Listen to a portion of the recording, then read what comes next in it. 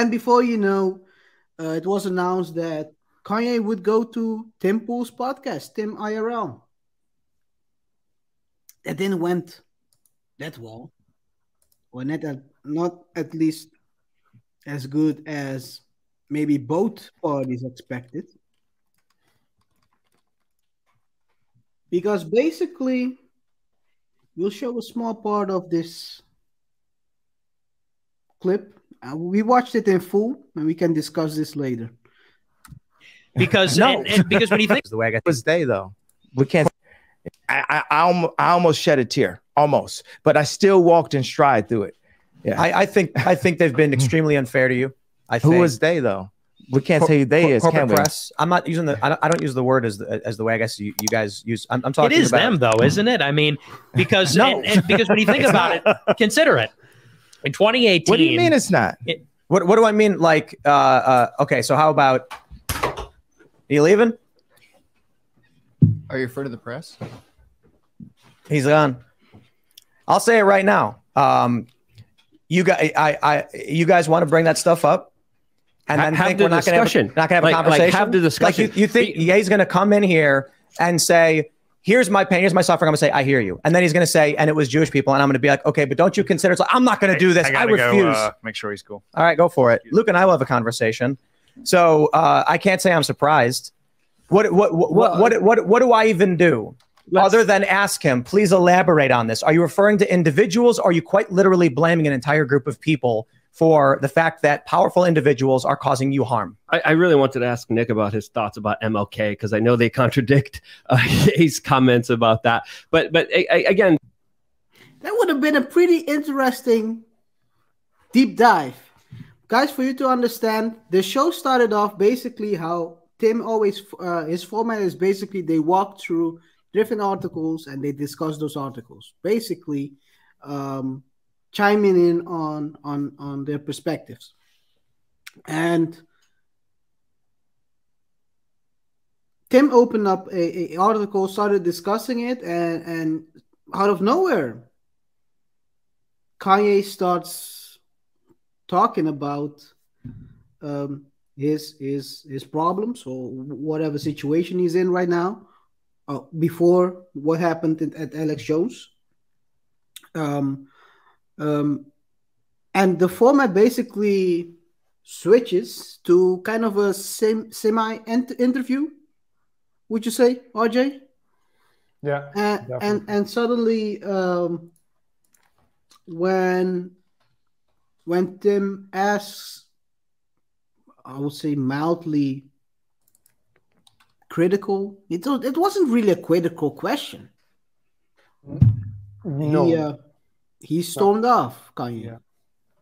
Yeah, he stormed off. But the thing is, we're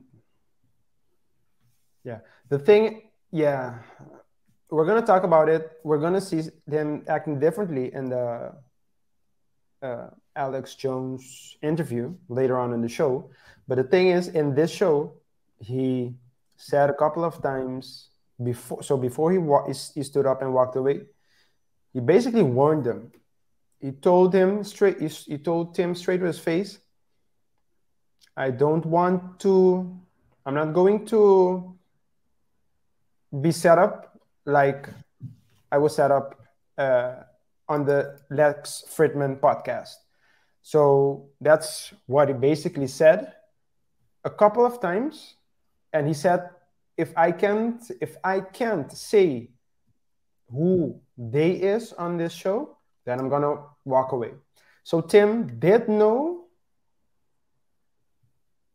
that Kanye didn't want to talk about it on his show. Kanye went, or at least Ye went wild on the Alex Jones show. But on this particular show, he said a couple of times, if I can't say who they is, then I'm going to walk away. So Tim actually did know. And he kept on pushing. I do agree with you that you're just having a conversation. And I've just, we here at the Double Touch Show, we promote dialogue. But if your guest tells you that, if you're not going to, if you want to talk about this, then I'm going to leave, and you decide to talk about it either way, you actually can't be shocked when he walks away. Technically, I don't think Tim was shocked either. Well, he was kind of, I would say he wasn't really shocked. He was basically Disappointed. Yeah, you can say disappointed, as he wanted to know more. So this is how he was more disappointed that he couldn't talk about what really happened at the meeting with Donald Trump. Yeah, he was very disappointed about that, and I think. But if you look at the thing itself, yes, Kanye warned him about not being set up like the Lex Fridman show, which I don't think was a setup. Me It neither. didn't look like it. Me neither. I think during the Lex Fridman show, which we discussed in a previous episode, Lex was trying to reach a common ground with what they were talking about, and trying to convey the thoughts of the harming words of his rhetoric. Yeah. And yeah, maybe he felt as if that was a setup. I don't know. Apparently he did. But if you look at this, the reaction of Tim after Kanye left, he's basically said Kanye doesn't owe him anything, so he can leave whenever he wants to. Yeah. Well,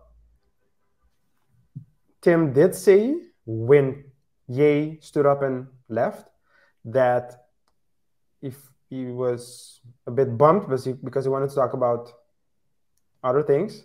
However, to go back to my initial point, if that's actually your core interest, then you should go straight to it. Especially if the guy tells you it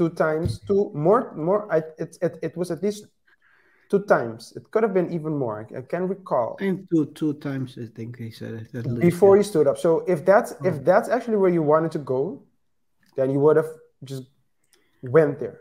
So I think that he wanted to go there as well. So he's being disingenuous by saying that he actually wanted to go there, as if he didn't want to talk about what he kept on pushing. That's all I'm saying. I'm not saying that Ye was right to stand up and leave, but I am saying that I don't actually buy what Tim is saying either. But then again,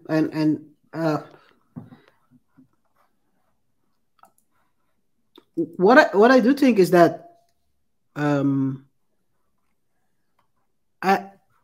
I think Tim didn't want to change the format of his show for a guest, not even for Kanye. So I think that's also a thing that I mean I've watched almost the whole after show, and he said that before the show it was they had a very good talk about everything that he was doing with the YE24 campaign.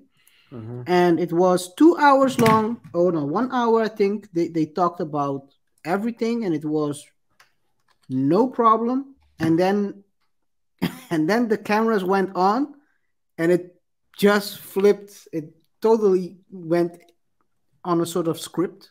Yeah, kind of. So, hey man, it's a bad look. It was a bad look for Kanye, I think, because if you're trying to, so last week we already debunked this, or we talked about this, that he wants to become president. But if you want to become a president, you shouldn't be running away from these types of confrontations. You should stand your ground, even though I do understand he doesn't want to talk about it. You mentioned it. It's something you talked about it in the media. So yeah, and to what Lex Fridman basically said, call the people out directly. I think that has more power. Yeah, because if you take, for example, Dame Dash, this guy calls calls his, let me say, quote unquote enemies by their full names. Ops. His ops, yeah, by their full names. So almost date of birth. Almost, if yeah. you could. Yeah, and blood type. But it's like, do that as well, or call out the companies directly, because then everyone knows what you're talking about.